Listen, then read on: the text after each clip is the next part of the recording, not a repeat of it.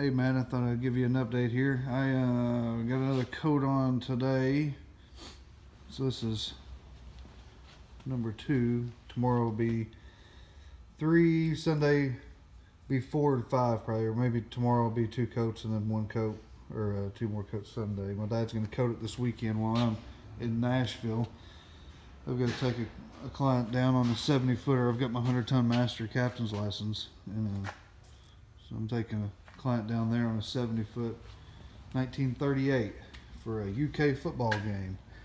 So right here is where I put one of the plugs. As you can see, the varnish is building up on it. It's kind of rough looking still.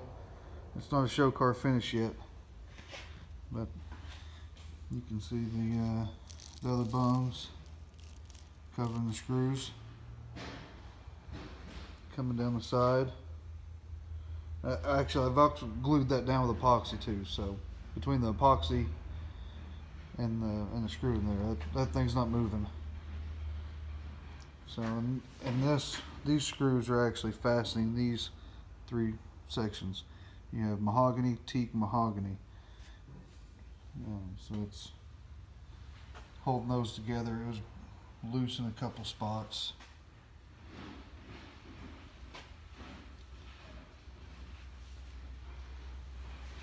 May go all the way to the end here. And of course I put some fasten these down to these back corners. You can tell the difference in the shine. It gets really broke up. That light gets really broke up.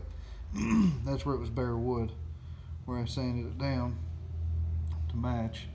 So it's real broke up there, and it's pretty smooth there.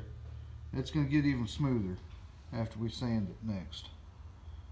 Real broke up, how the light's real broke up, and then the light is not there. Here's another section. It's got some bare wood in the seam, or it was bare wood in the seam. So right, you get my finger in the picture. Right above my finger is rough, to the outsides is smooth.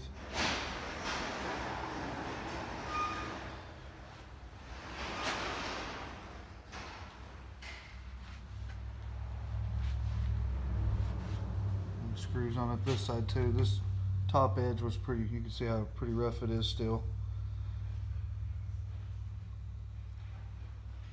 That's because I actually took a hand plane. These were about 1/8 of an inch off. The height difference.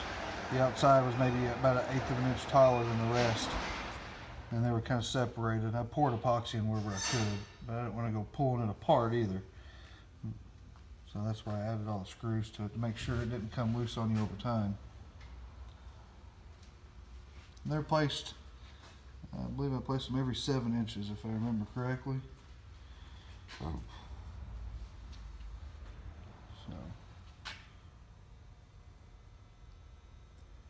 and if you want to paint the name on the boat, right here's your artist.